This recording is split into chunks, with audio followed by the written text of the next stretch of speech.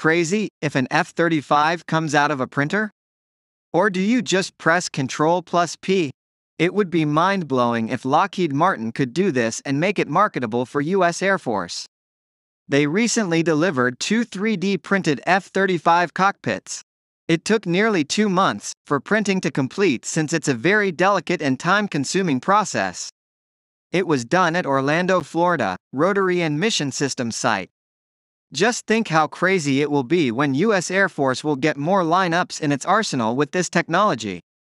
If you are interested in more about this news, link in the description. Also, if you like this news about our great military strength, do hit like, share and subscribe, without a miss.